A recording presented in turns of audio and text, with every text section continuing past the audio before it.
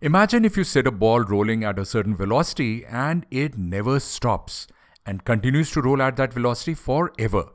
But then we don't quite see that happening in everyday life. A rolling football, a sliding puck, or a skater eventually comes to a stop. So let us try to understand what really is happening here and how Newton's first law of motion explains all this.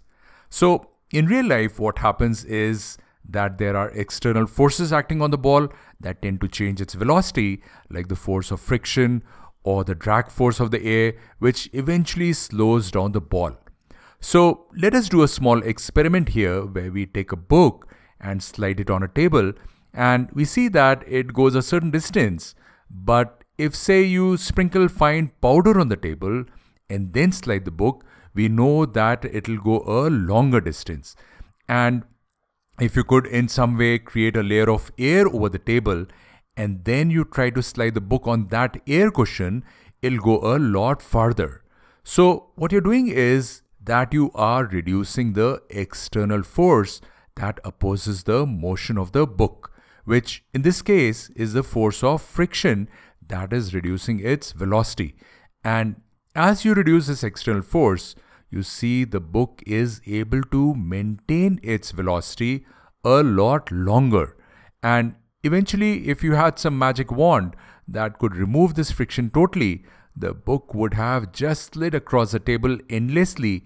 And if you could also remove the force of gravity, which is also an external force, it would have simply gone into outer space and moved for infinite time at that velocity. So from these observations, we can conclude that a body moving with a certain velocity will keep moving at that velocity if no external force acts on it. And that leads us to Newton's first law of motion, which simply says that if no net force acts on a body, the body's velocity cannot change. In other words, if a body is moving, it continues to move with the same velocity, that is same magnitude and same direction.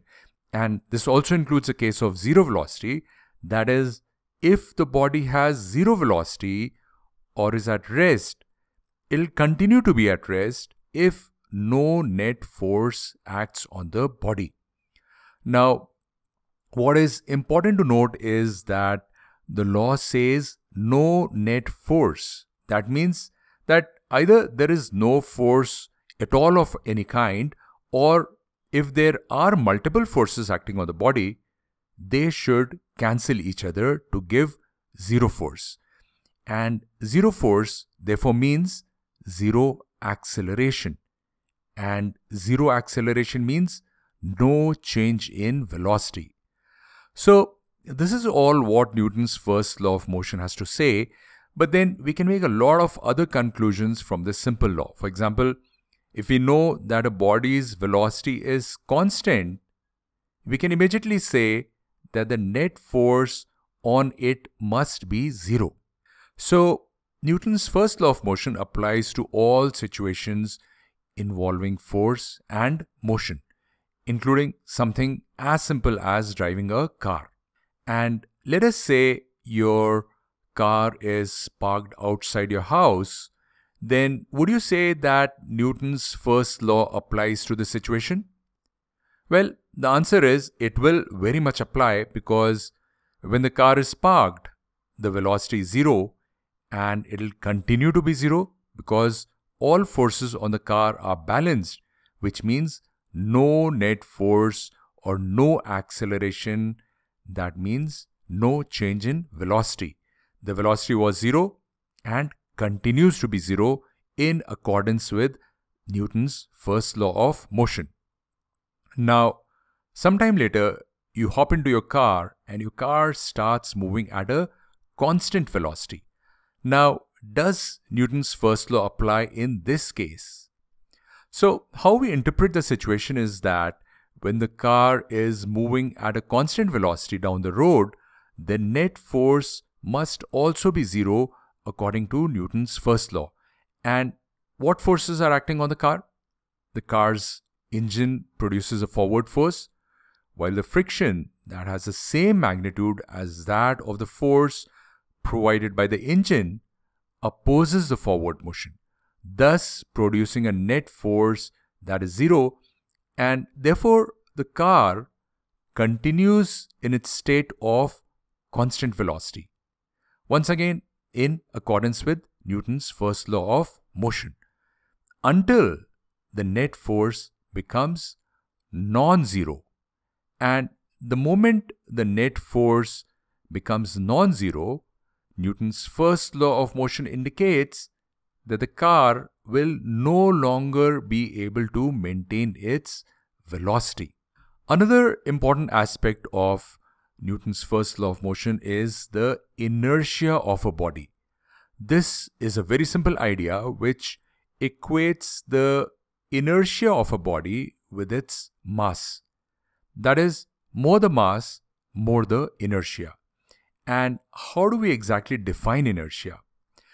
Well, inertia is defined as the ability of a body to resist the change of its state of motion. And let me explain this to you with an example. So, if you have an elephant running towards you, it is more difficult to stop it compared to a bull running towards you.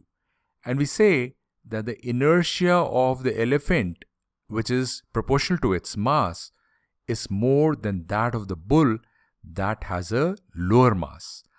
Likewise, if both the elephant and the bull are stationary, it is again more difficult to move the elephant than the bull, which is again because the inertia of the elephant is more than that of the bull owing to its mass. So, if someone says that inertia of this body is very high, what you should understand is that it is very difficult to move the body from rest, and once the body starts moving, it is equally difficult to stop it. And just so that you know, Newton's first law of motion is also called the law of inertia. So, this lesson has decoded the first of the Newton's three laws of motion, but for videos on Newton's second law and third law, you can head over to this playlist, and if you enjoyed this video, please give it a thumbs up. That will be helpful, and see you in the next video.